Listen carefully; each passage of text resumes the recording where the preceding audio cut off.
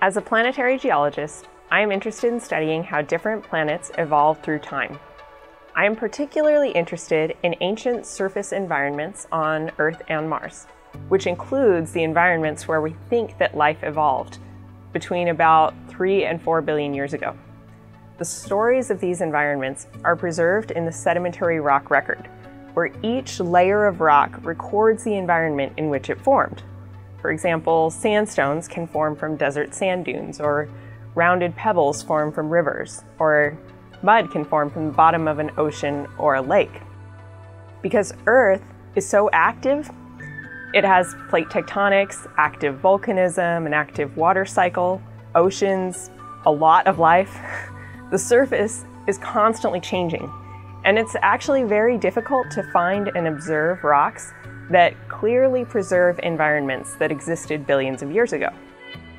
Mars, on the other hand, is smaller and does not have a magnetic field. It never developed plate tectonics, and it lost much of its atmosphere to space early on. This caused most of the surface activity except for wind to stop about 3 billion years ago. That means that some ancient environments are incredibly well preserved on the Martian surface. And interestingly, the 3.5 billion-year-old Martian environments look a lot like Earth. We're going to review the story of one such environment and how we've used chemistry to better understand ancient Mars.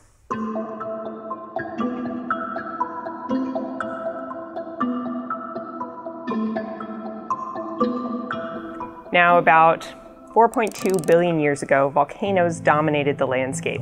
There were a lot of flat layers of volcanic rocks that formed through this terrain. 3.8 billion years ago, there was a major impact. This formed Gale crater, which is about 110 miles across and about 3 miles deep. The impactor was so big that rock rebounded in the middle of the crater and made a towering pinnacle of rock called a central peak that stands as tall as the crater is deep. The crater then slowly filled with sediment. Sediment entered in rivers and in windstorms and settled into the bottom of the crater, forming sand dunes and a lake, or maybe multiple lakes, that we think sat at the bottom of the crater for millions of years. Under the surface, as those environments were buried with progressive later environments, groundwater cemented the sediment into rock, like sand into sandstone. Later, the wind started to blow material out of the crater. It actually evacuated portions of this rock that had filled into the ground. But the rock near the center stayed, probably related to that tall central peak, that tall pinnacle of rock. This left a mountain called Mount Sharp that preserved the layers that had filled the crater originally. There was at least one more episode where the crater filled with sand dunes and enough water to cement that sand into sandstone. But then the wind came back and blew the material out of the crater about 3 billion years ago, and it reached its current landscape. That landscape has been sitting there for about the last 3 billion years, but on August 5th, 2012, the Curiosity rover landed in Gale crater, using a giant parachute and sky crane boosters. We know the overall story of these rocks from merging Curiosity's observations of rock textures with orbital observations, but we have to use chemistry to understand the details.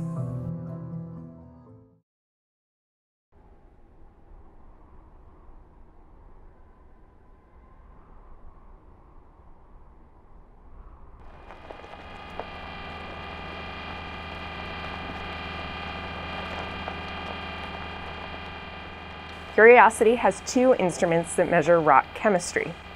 One of them is called the ChemCam. It's based on laser-induced breakdown spectroscopy, which allows Curiosity to shoot a laser at rocks up to 20 feet away, zap rock into a plasma, and then use near-infrared visible spectroscopy to observe the elements in the plasma cloud, revealing the chemical composition of a spot about 300 microns across. Additionally, the alpha particle X-ray spectrometer is an instrument that sits on the end of Curiosity's robotic arm. It uses X-ray absorptions and reflections to detect the bulk surface chemistry of a spot about the size of an American penny.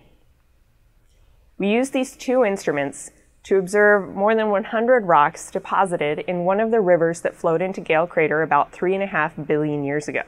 We saw that all of the rocks that we observed were chemically similar to volcanic rocks, although they contain different elements depending on the grain size of the rock. In a river, it takes more energy to move bigger rock fragments. So larger grained sediment, like pebbles or coarse sand, will be deposited upstream, where the river has more energy, steeper slopes, and faster water. Very fine sand and mud will be deposited downstream. As the river slows down, it reaches gentler slopes, and it enters into a lake. We noticed that in the coarser grained, higher energy upstream sediment, the upstream rocks, they had more light-toned volcanic minerals like feldspar. The finer grained downstream rocks had darker toned volcanic minerals.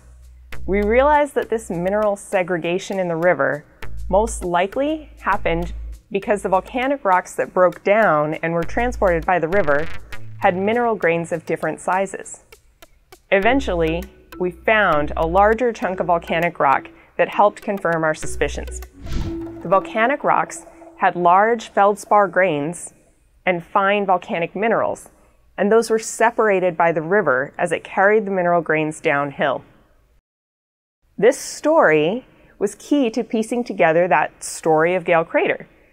By figuring out what the volcanic rocks looked like originally and what they looked like as they came downhill, we're not only able to inform our understanding of the chemistry and the cooling rates of volcanic rocks on Mars, and what those volcanic layers probably looked like 4.2 billion years ago, but we can also constrain ancient climates. Because all of the elements in the volcanic minerals were preserved in the rocks, the water must have been cold, maybe similar to environments on Earth today in Iceland or Antarctica.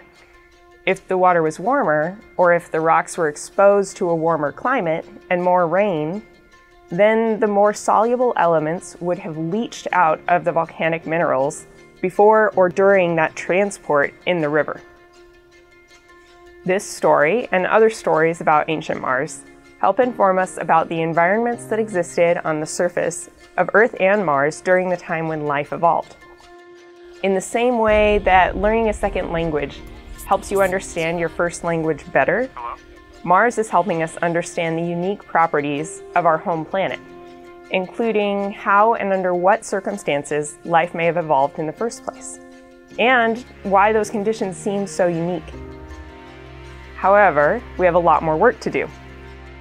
With the measurements we can make on Mars, even with hundreds of samples, we have trouble narrowing down the exact composition and mineral structure of the volcanic grains, or the cementing materials that cement those volcanic grains together.